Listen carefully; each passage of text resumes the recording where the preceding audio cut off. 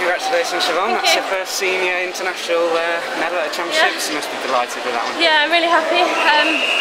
Yeah, I didn't kind of expect to come here and medal, so I'm over the moon. It's like a really hard time in training, like I said, and so to come away with the medal, like my first senior medal, I'm really happy.